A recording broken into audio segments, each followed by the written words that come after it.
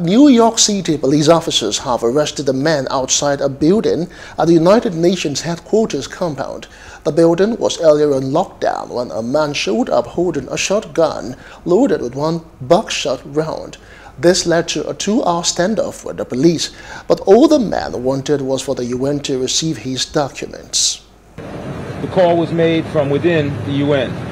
Once on scene, the officers observed a male wearing a red jacket, blue jeans, white hair, holding what appeared to be a shotgun directly under his chin. The man also had a bag with him. The officers immediately secured a safe perimeter while additional resources responded to the scene.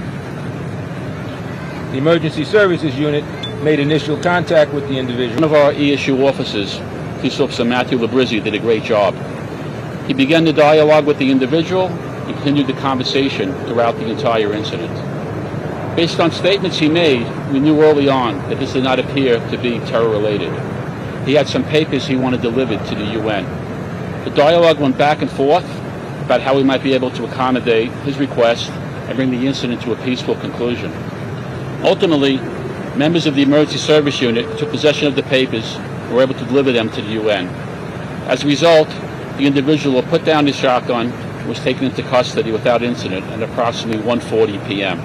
Hello, hope you enjoyed the news. Please do subscribe to our YouTube channel and don't forget to hit the notification button so you get notified about fresh news updates.